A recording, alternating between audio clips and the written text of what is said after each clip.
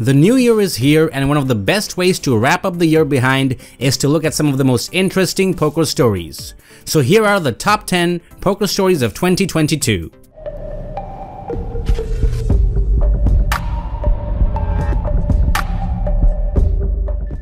Number 1. The $1 Million Bounty.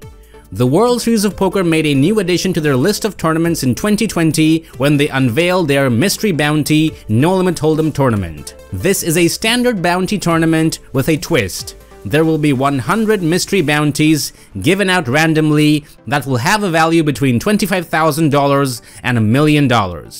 In 2022, this event really had captured the imagination of the poker world and attracted a staggering 14,122 entries. The eventual winner got $750,000 plus bounties, but Matt Glantz had walked away with the biggest overall prize despite finishing in 42nd for $20,700 in normal payouts. Matt Glantz dug through a chest full of envelopes and won the $1 million jackpot. Glantz, however, did not take home the full 7-figure payday, as he disclosed that Sean Deeb and Paul Volpe each had 10% of his action in the tournament. The trick was having Paul Volpe having 10% and Sean Deeb having 10%. The luck of those two was just a matter of time. Glantz then wrote on Twitter that he will be giving $5,000 to Justin Lett, a player he delivered a bad beat to on day 2 to win the mystery bounty.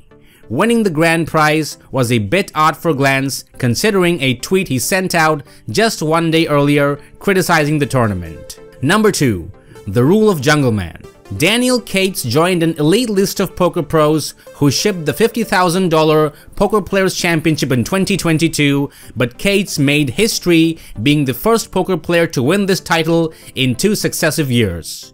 Nobody had ever won this event twice in a row, and for some, it is considered the toughest and most prestigious event in poker. Jungleman won $1.45 million and added a second bracelet to his collection. The fact that Cates did it for the 2nd year in a row wearing a fancy Macho Man costume and staying in character the whole time made it even more special. Michael Mizrachi still holds the record for the most number of wins, as he won this title 3 times in 2010, 2012, and 2018. Number 3.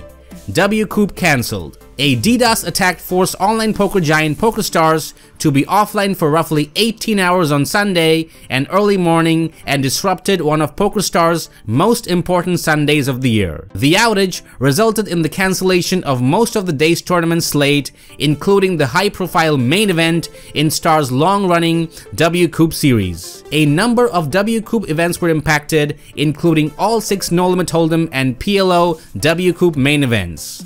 Ultimately, play had to be halted, and after a break of around 90 minutes, the tournaments were cancelled. All affected players had been compensated in accordance with the online poker site's tournament cancellation policy. The event was rescheduled and took place in November without a hitch, but with some sizable overlays of millions of dollars. Number 4. Cheating allegations. The serious charges of cheating against 3 of game's biggest winners, Bryn Kenny, Ali Imzarovich, and Jake Schindler, undoubtedly made for one of the biggest stories of the year. All of it began with a tweet sent by Alex Foxon on April 17th, when Foxon accused Ali Imzarovich of using real-time assistance to cheat in online poker games. Foxon also asserted that he had witnessed numerous chip dumps to horses and many suspicious changes in play from people known to be his horses when deep in online MTTs. Chance Cornuth later tweeted out that he had multiple sources who told him that Jake Schindler was also on the GG Poker's banned list of cheaters. Only a few days following the stunning charges made against Schindler and Imzarovich, on April 21st, Martin Zamani claimed that Bryn Kenny ran an online poker cheating operation on GG Poker that includes collusion in satellites, ghosting, and real-time assistance. Unlike Schindler and Imzarovich, Bryn Kenny did address the cheating allegations against him, but he routinely dodged questions, and many of his responses were insubstantial to the cheating allegations, and the poker fans were not happy. Imzarovich and Schindler have been since banned by GG Poker, the EPT, Triton, and PokerGo. Number 5. The Greatest Poker Stream. Billed as the biggest event in poker history, the Hustler Casino livestream brought together some of internet's biggest names, all of whom are novices at poker, and matched them up against some of the best poker players in the world. Famed internet personalities Ninja, Ludwig Agren, Mr. Beast, XQC, Alexandra Botez teamed up with professional poker players Tom Dwan, Phil Hellmuth, and Alex Keating. The action was utterly insane, and the viewing figures even more so. Over 2 million people have watched the combined streams, with around 92,000 concurrent viewers when it actually went down. The game ended with Hellmuth down $96,000, Botez up almost $500,000, and Alex Keating down a staggering $1.1 million. Mr. Beast, Ludwig, and Ninja all finished up 6 figures. Number 6. The Garrett Robbie controversy. The most controversial hand of the year also took place in the Hustler Casino livestream between Garrett Adelstein and Robbie Jade Lew. Long story short, Robbie had made an insane hero call with Jack High against Garrett, which led him to suspect that Robbie had cheated against him.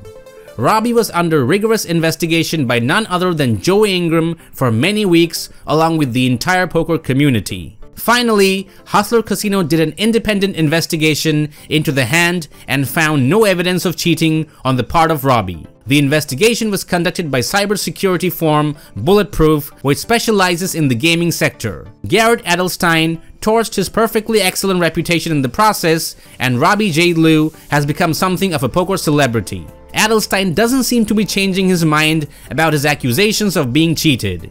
His reaction to the findings focused on the security flaws without any mention of the fact that Robbie had been exonerated of all charges. Number 7. The Poker Integrity Council. As the cheating allegations came to light and pressure mounted on poker operators to take action, GG Poker has formed a Poker Integrity Council to stop further cheating. The council includes GG Poker's Jason Kuhn and Fedor Holz, as well as Andrew Lichtenberger, Seth Davis, and Nick Petrangelo. Members of the council will be asked to look into integrity-based issues on a case-by-case basis. The Poker Integrity Council will evaluate hand histories and then decide whether disciplinary action is required once an online poker account is reported for reasons including portable real-time assistance usage, ghosting, or other unlawful conduct. Following a council decision, a cheater at GG Poker may receive a simple warning, account suspension, or a permanent ban from the poker site with money confiscated as punishment. And to make matters worse, for those who have been permanently banned for serious violations, the council is putting together a ban that will apply to all tournament organizers. The World Series of Poker, the World Poker Tour, Triton Poker, Poker After Dark, King's Casino, the Asian Poker Tour, and several more tournaments fall under this category. Number 8. Eugene Katchalov's escape from Ukraine. In 2022, the poker community saw the crisis in Ukraine through the eyes of former Pokerstars pro Eugene Katchalov, who tweeted about leaving the country when the war began. Katchalov had not been particularly active on Twitter in recent years, but decided to document his decision to leave Ukraine with his wife.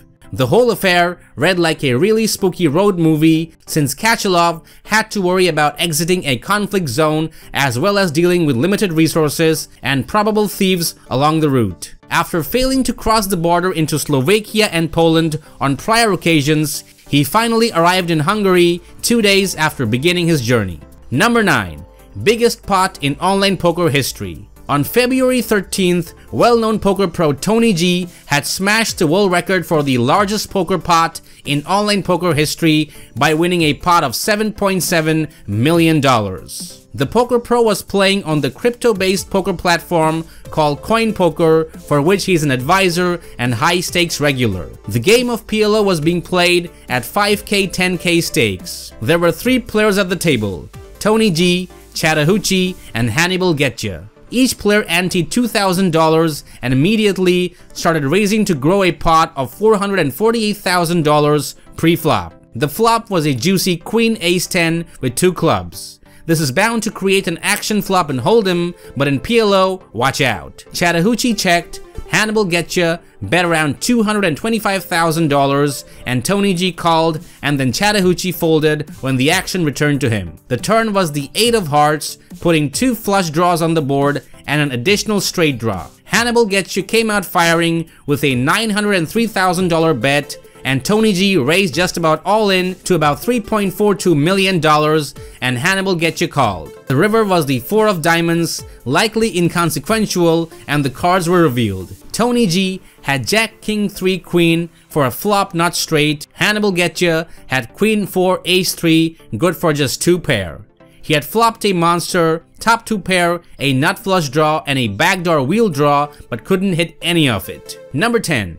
WPT Global $1 for $1 million.